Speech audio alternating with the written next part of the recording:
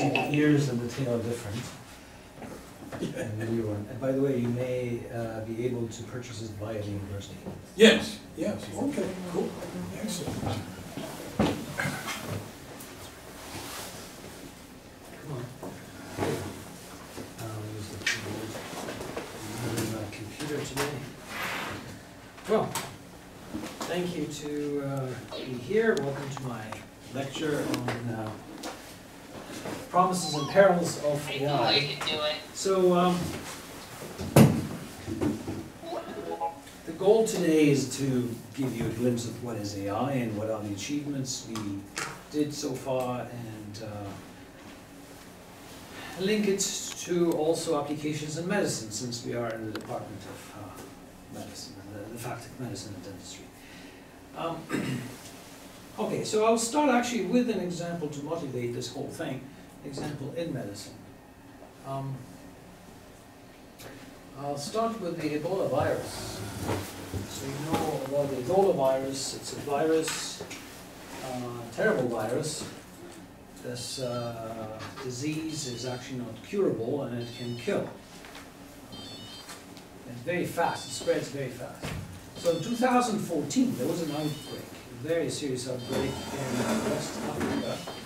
And for a long time, they had no idea it was the Ebola virus. They thought it was cholera because actually where people were sick, they found bacteria, so they didn't even think about the virus. But very quickly it spread in many, many, many countries. So Liberia, Sierra Leone, Guinea, Nigeria, Mali, and Senegal, but also in the United States and Italy, United Kingdom, and Spain. So it became a global issue. That's when people started thinking, oh my gosh, this is serious. Because when it happens in Africa,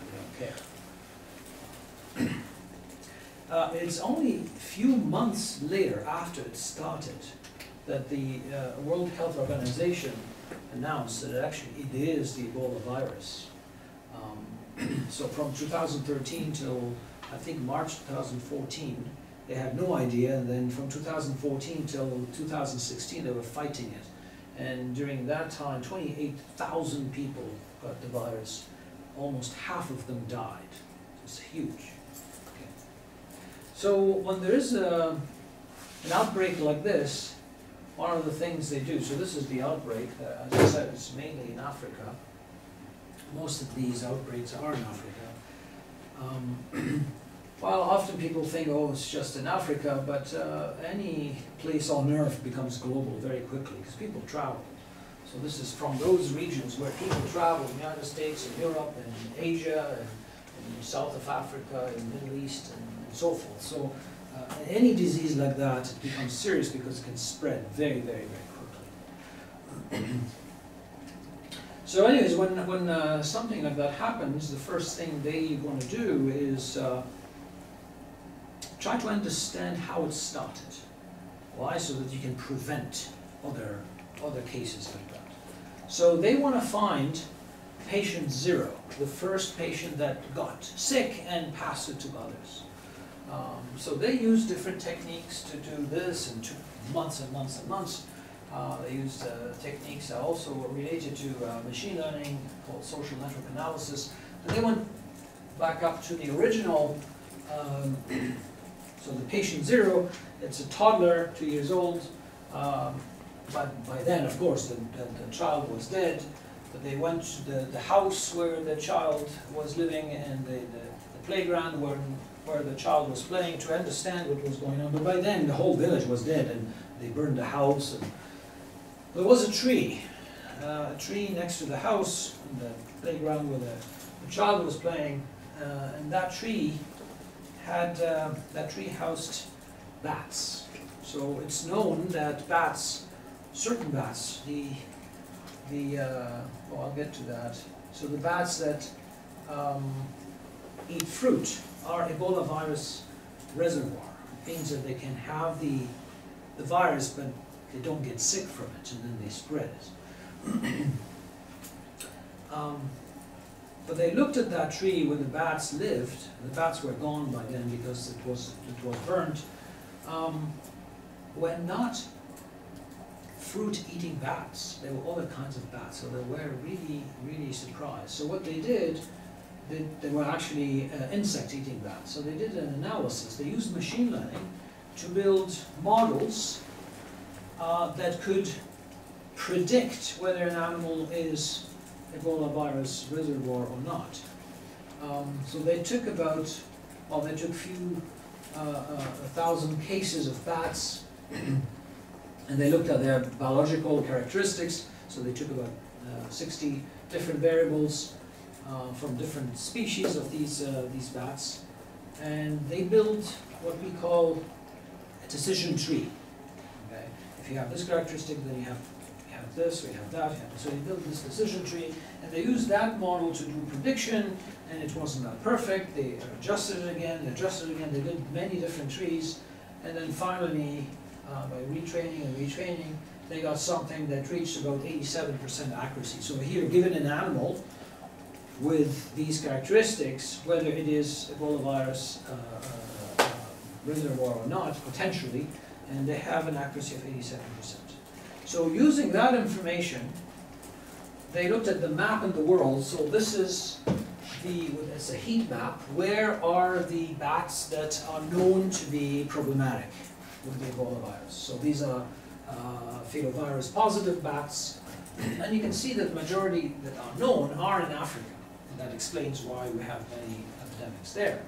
Some of them are in Asia and Europe, and so they're spread like that. Then when they mapped the new ones that they have discovered thanks to the model that they built, then you can see that they're spread in other places. And the hotspot is actually like Laos, Cambodia, and Thailand. It's a different hotspot than the one that we know. And this is interesting because that actually creates a new hypothesis. How come the outbreaks are mainly in Africa and not in these parts of the world, despite the fact that this part of the world, they have actually way more filovirus positive bat species. So machine learning was used to do this analysis and actually come up with new hypotheses. Another use of, in this particular case, another use of machine learning is in pharmacology. So, as I said, the Ebola virus is not something that we can treat. We don't have any drugs for that, but of course the companies are working on it, and there are some ingredients that are found to be anti-Ebola virus activity in vitro. So they have to look at other different molecules to try, but there are millions of these commercially available. Which ones should they try? It's too many. It'll take them a lifetime to try some of these. So they need to have a way to prioritize some of these compounds to work on and ignore the rest. And again, machine learning came to the rescue because they used machine learning to build predictive models based on what is known, and that was used to rank these millions of these molecules, and they took the top ones and they tried them, and the top ones discovered by machine learning were actually very promising. So these are two examples to show you how machine learning can be extremely useful in medical research. I didn't say what is machine learning. You have no idea what it is, so that's what I will be telling you about during this lecture. So machine learning is part of AI. It's a subfield within artificial intelligence, where we are trying to teach a machine some model. So when the machine learns by itself, we'll get to that. Okay. So what is AI? What is machine learning? Why is it coming now? Why everybody's talking about AI and machine learning today? And then I will show you some examples in precision health, how this can be used to improve medicine, particularly precision health. So this is basically medicine that is catered to individuals rather than the same treatment for everybody. One shoe fits all. So artificial intelligence, even though you started hearing about it recently, is fairly old. It's as old as the modern computers. The field started in the 50s, right after the Second World War. We had these computers that were used for deciphering code, machines that were used to calculate trajectories of missiles and things like that. Then after the Second World War, people were thinking, what can we do with these machines that we can program? There's a bunch of people who met together in 1956, and they created this big conference where they started thinking about how can we make the machine think like us, the humans. And they believed it's possible. They call the field artificial intelligence. This is our intelligence that is artificial. They believe that if you take any intelligent activity that we humans do, you break it down into pieces, and if you program every single piece, then you can create a machine that thinks like humans. They sincerely believed it, and they worked on it for a while, and to demonstrate how it works, they focused on games that normally require some form of intelligence. So there's a consensus that, well, if you're a champion in chess, you must be intelligent. Because defining what is intelligence is tough too. So most of the activity was around solving games like chess, backgammon, checkers, and things like that. But very quickly, that hyper-optimism that people had, well, reached the disillusionment. People realized, well, this is utopia. We will not be able to build a machine that is intelligent like humans. We can't do it. So they were disappointed because there was a high expectation and suddenly nothing. It's only in the 80s, around the 80s, where a subfield of AI show incredible promise. This is a subfield called machine learning. We're trying to make the machine learn a particular task by itself. Here I'm representing an example where the machine decides whether an email should become spam and dump it in the garbage or stay in your mailbox. This brought back a lot of hope, and many applications became very successful.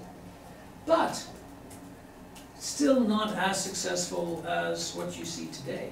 So what happened is that in around 2012, a subfield of machine learning called deep learning. Have you heard of deep learning?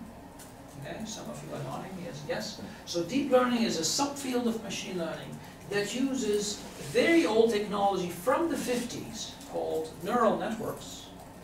Okay, but they rebranded as deep learning because now, and I'll get to that later, the machines are able to manage very large networks that we didn't do before. They didn't have the machines in the past. They didn't have the machines to really push the limit of neural networks. So they didn't know the capabilities. Today we have those machines, and we can push the neural networks to incredible limits, and we have incredible results, to the point that today a deep learning based algorithm can do better than a dermatologist to recognize, for example, melanoma, or better than a radiologist to identify breast cancer, or things like that, by a long shot. And that's why people are scared, and people think, oh my gosh, we will be replaced by computers. Rest assured, we're not there yet. I'll show you examples. So what you have to retain from here is that deep learning is a kind of machine learning, and machine learning is a subfield within AI. They're not equal. Many people use them as synonyms, they're not. So what you see, I'm going to show you that in a different picture.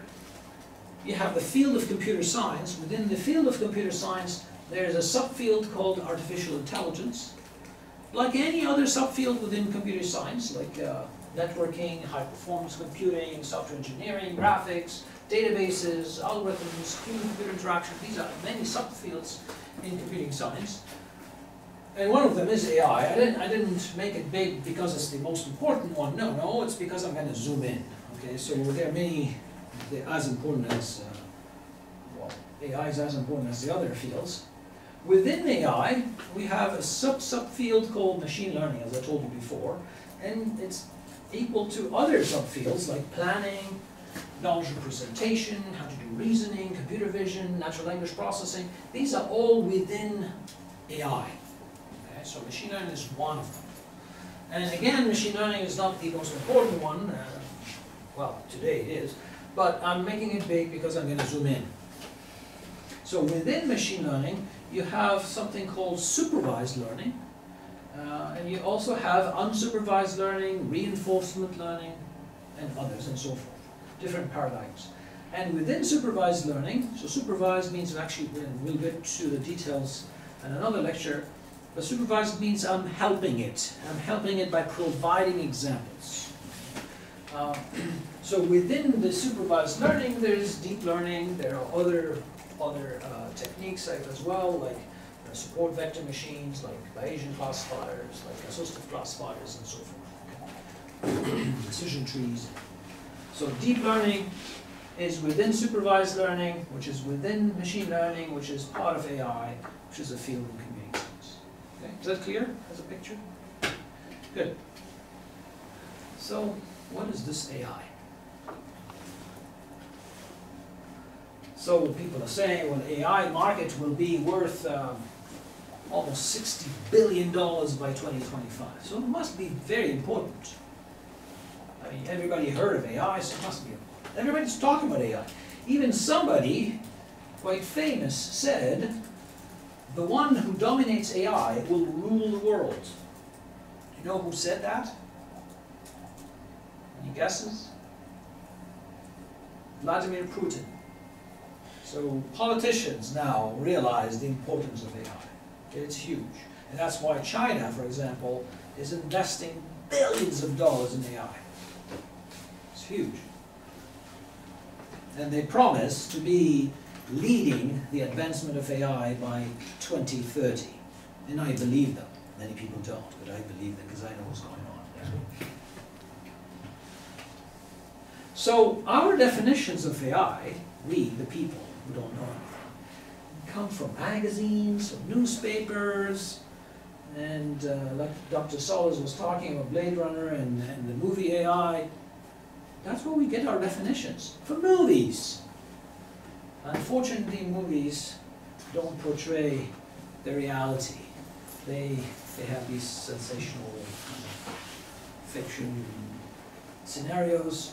They portray an unrealistic picture, and often it's very pessimistic, like doomsday, and them the machines against us. They will kill us all. And that's exaggerated. Of course, it's cool for a movie, but that's not the reality. And what's uncool is that people end up believing in it. And that's why people are talking about existential threat and things like that. But, well, should we dismiss it completely? I wouldn't. Because we have to start thinking about it as well as a threat, so that we do the ethical thing, we do the right thing. Otherwise, we may go on a different path that could be dangerous indeed. But being an alarmist is not healthy. The AI today is what you have in your pocket. Those smartphones have the AI of today. Okay? And you have an idea. Are you afraid of your phone? Apart from the fact that it takes a lot of your time, steals the time from you. Yeah, but it's not threatening, is it? That's the AI today. But it's changing quickly. Right. So, how do scientists define AI? It's not from the movies. So here's a definition by Marvin Minsky. Marvin Minsky was in the conference in 1956, so he was one of the pioneers in AI, and he actually founded the first AI research lab, the AI lab at MIT. He was the director of that lab for a long time. He passed away recently. He said, artificial intelligence is the science of making machines do things that would require intelligence if done by human. It doesn't mean that they are intelligent, but they do things that normally we think they would require intelligence. Mind you, this definition is still very vague. Do you know that when the first word processors came out in the late 70s, people thought it was AI. Why? Well, do you remember how people were typing with a typewriter? And now they ask you, we want to justify the paragraph. Try to justify the paragraph with a typewriter. You have to count how many letters. I want it on 80 characters, so I have this. So I do the subtraction, and I have to add spaces in between words before I type them, because once I type them, it's finished. Okay? So you needed to think about it. Now suddenly the word processor, boom, does it automatically. That was amazing. People were flabbergasted by that. And it checks the spelling, and suggests things. It was a huge shift. Who thinks today that your word processor is AI? Nobody. Nobody. So the definition of what is AI is a moving target. It changes with time.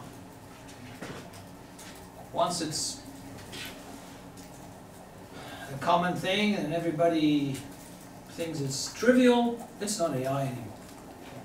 So who knows what we will consider AI tomorrow. Here's a common definition. Artificial intelligence is a discipline, so it's like a science. It's a discipline striving to get machines behave intelligently by performing tasks that would normally require human intelligence. For me, personally, I'm involved in AI and I swim in it. For me, artificial intelligence is just an enhancement of our creativity. For me, it's a tool that we build in order to do something that we wouldn't be able to do without that tool.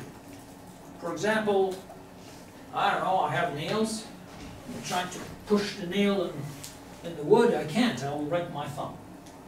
So I'll invent a hammer and I can hammer that nail very easily, way better than my thumb.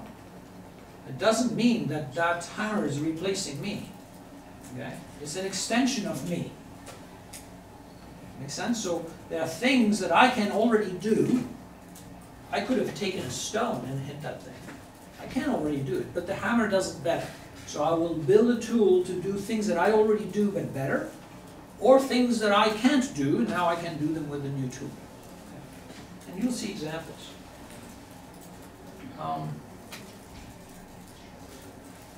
There's another term that has been used for a while before AI came back to the surface. It's called data mining.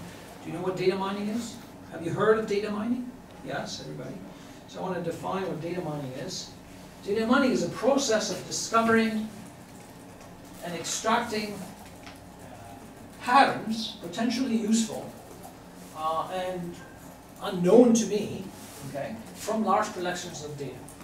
And actually machine learning is part of data mining, because what machine learning will do, remember I said it's supervised, so I'll give it data, it will look through that data, look for patterns, and it'll use these patterns to build that predictive model.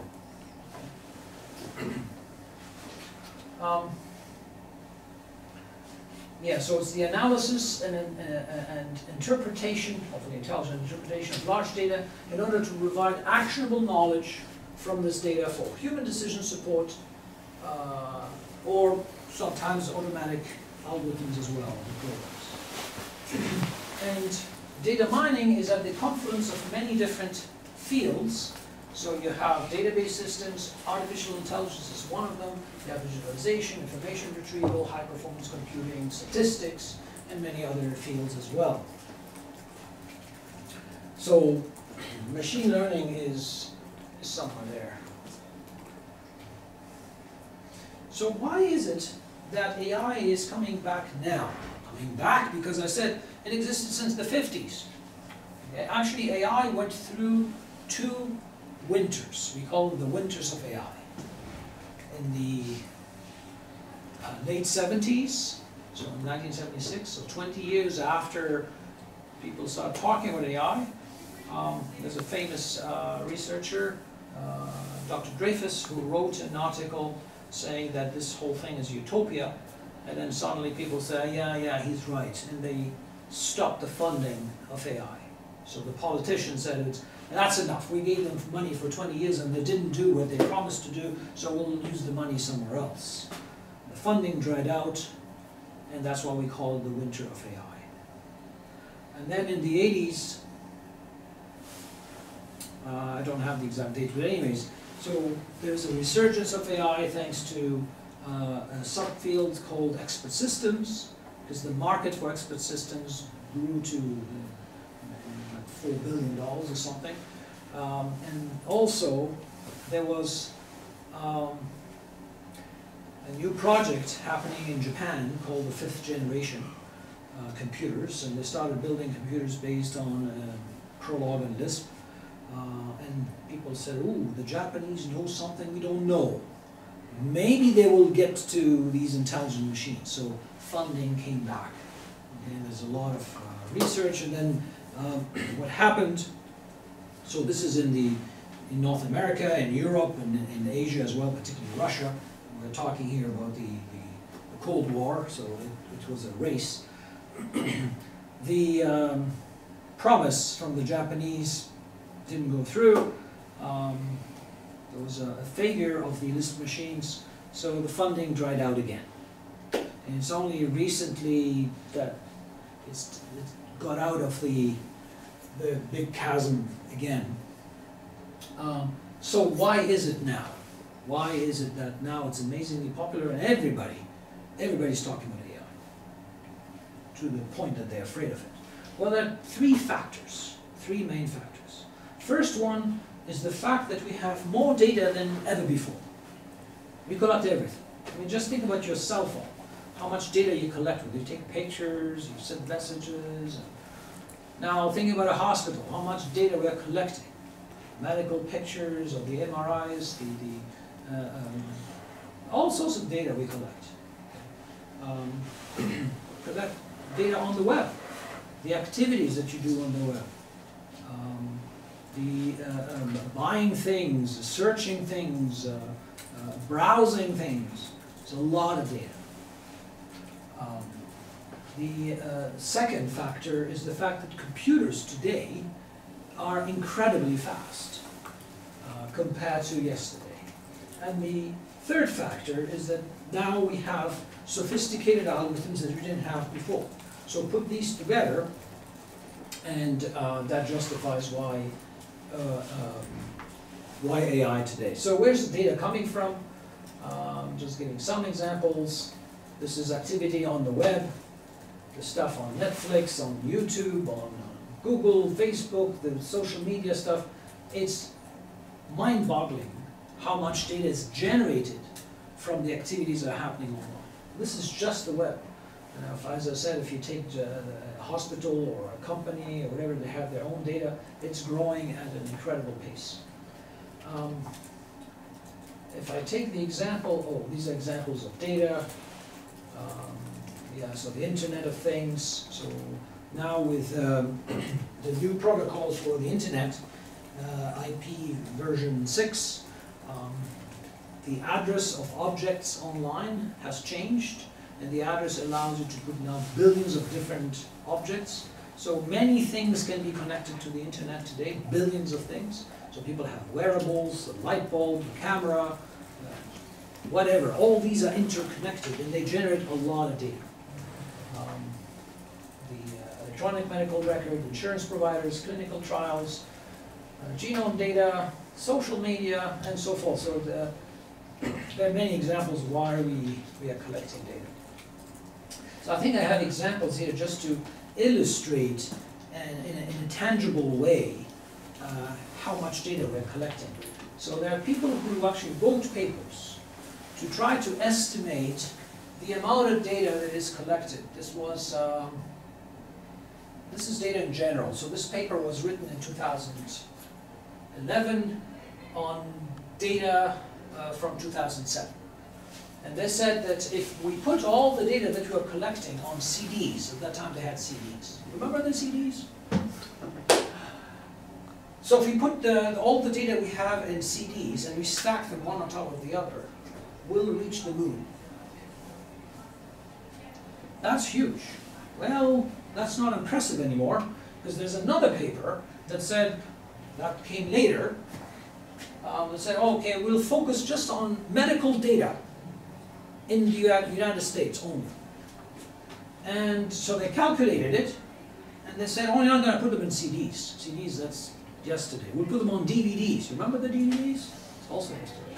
At that time, there was DVDs. So they put them on DVDs, and they realized, actually, if you stack them one on top of the other, we'll go to the moon twice. So this shows you the growth. It's phenomenal. Okay. Another example to show you how important this the amount of data, you look at the capacity that we have on our storage devices. So if you take a look at the micro SD cards, in 2005 they were reaching 128 megs. So you can put it on your cameras. Nobody has a camera nowadays, you use a cell phone. But 2005 go 2014, they became 128 gigabytes, not megabytes. Gigabytes. Nobody talks about megabytes anymore. Okay. 2016, 2 years later, doubled, 256 gigabytes. 2018, doubled again, 512 gigabytes. So they went from 128 megabytes to 512 gigabytes. 4,000 time improvements in 13 years. 4,000 times. On the same space. It's the same card. Actually, 2019 we reached 1 terabyte, so it's 8,000 time improvement in 14 years. So in 1 year we doubled. Who knows what 2020 reserves for us. Okay. Price. This will shock you. This is a picture taken in 1956, the birth date of artificial intelligence. Pan Am is moving a hard drive from IBM to a company that is purchasing that hard drive. How big was that hard drive? 5 megs. The size of one nice big picture today. Okay? The cost was $120,000. It was so important that even the captain of the plane was there for the photo op. Yeah, it was a big deal. $120,000. Today, you can go on a website online, I'll name it, and you can buy a 64 gigabyte for less than $20. Actually, this is an old picture. So that means that if I took this back in time to 1956, it'll cost me $1 billion. That SD card, $1 billion. It's very difficult to imagine. Okay? So that's the progress we did. Okay? Improvement of 76 million times. Of course, in half a century, but still. In terms of, so that's for the data. What about improvement? I'll give you examples also to show you how mind-boggling the improvement has been.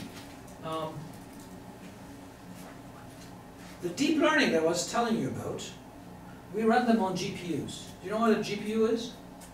GPU is a graphic card, so this is graphical processing unit, that you buy to put on your computer at home to play games. Okay? Because games require more power than just the normal CPU that you have on your computer. And you can buy a very sophisticated GPU today for $1,000.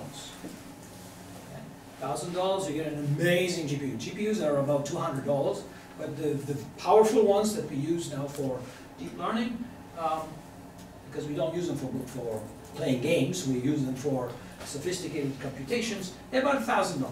It's not huge. Well, that GPU that I can buy for $1,000 from a store here in Edmonton, anywhere, is equivalent to the Cray 1 that was millions of dollars, and only few countries were allowed to have it. Now anybody can go and buy a GPU, put it on their computer at home.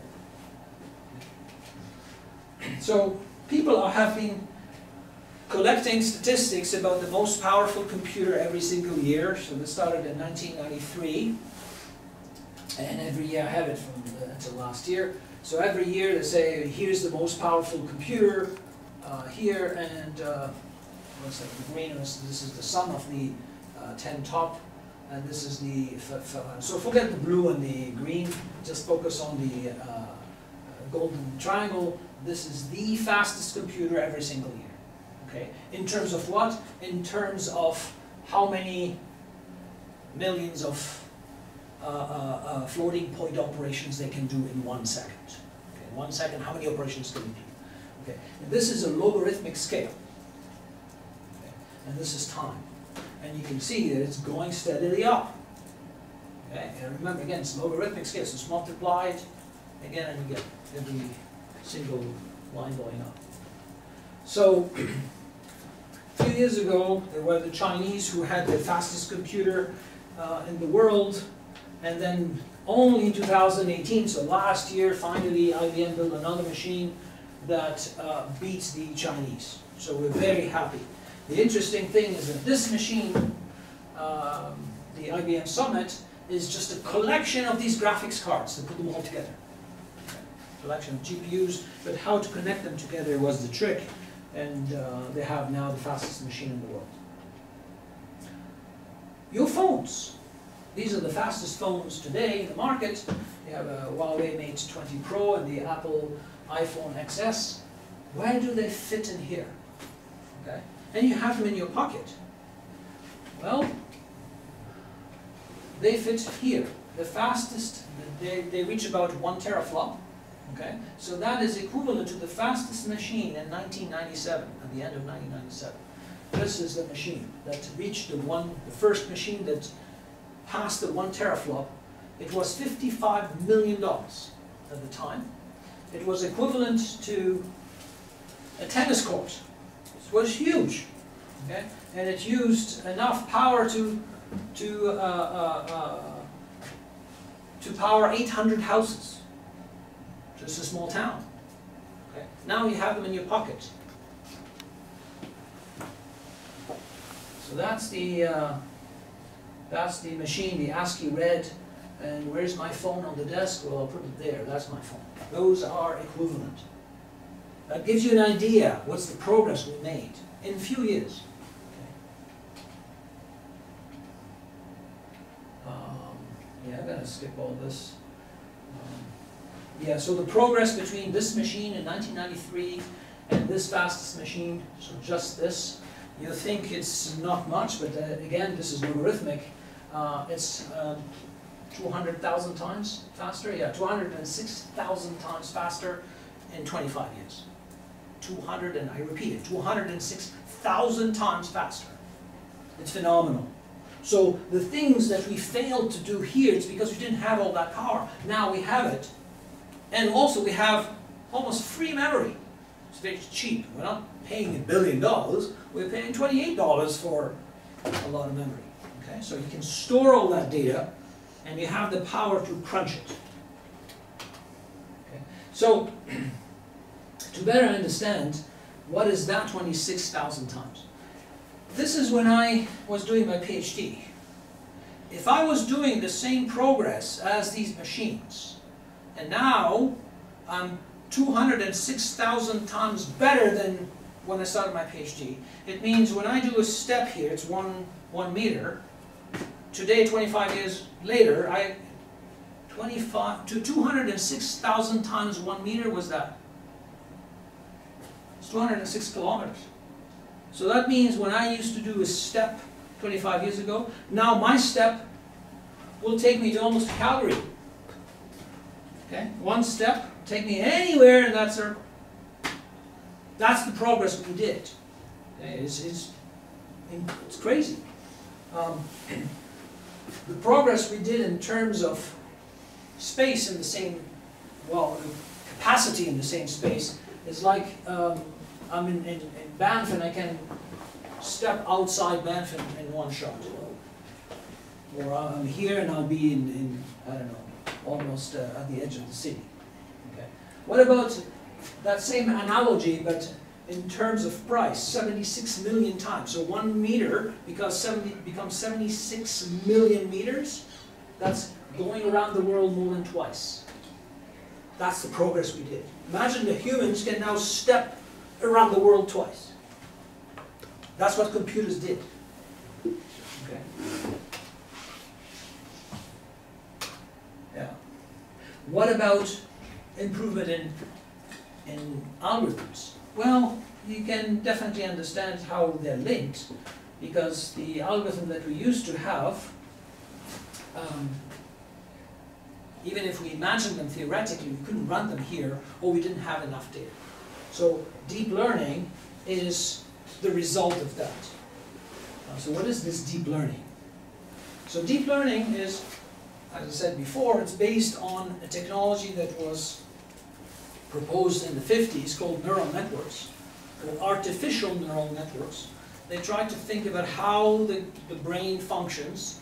Still don't understand that, but it's a close analogy to how the brain functions. You have neurons, and these neurons communicate with each other. So the information comes from the dendrites, they're processed somehow in the cell, and then a message is sent through the axon, and it excites other dendrites on the other side. So they put these artificial neurons, which is an artificial neuron, it's a cell here that receives messages, like the dendrites. The dendrites have different strengths, so messages don't come with the same weight, so you have different weights. It's like a vector of weights coming in, and then the cell here at one point is activated and sends a message along the axon. And it may be received by another cell, so you have them as layers. And this is what you have here, we call a neural network. You have a layer of input data, you have a layer at the end that gives you the message, the final say, and then you have what we call hidden layers. But the technology is so sophisticated that the old machines were not able to handle that many neurons. We have 100 billion of them in our brain. So they typically had only one hidden layer, and as enough neurons to code the input, and enough neurons in the output here to code the result that you want, and voila, that's the neural network you have. So they were not good enough to do the prediction that we want today. Today, because we have these computers and this amazing infrastructure, you can have sophisticated neural networks where you have many hidden layers. So this is deep. It's one of the reasons why we coined it as deep learning, because you have many layers. And with the new machines and all the data that we have, they tried different architectures. There's what we call deep neural networks. They're fully connected. There's convolutional neural network, recurrent neural network, LSTMs, and so forth. I will not go into details, but they're stemming from this idea. Okay. And the beauty of something else I wanted to mention. This is the pride of Canada. Those who continued to work on this technology, who believed in it, when everybody else said, it doesn't work, and they start focusing on something else.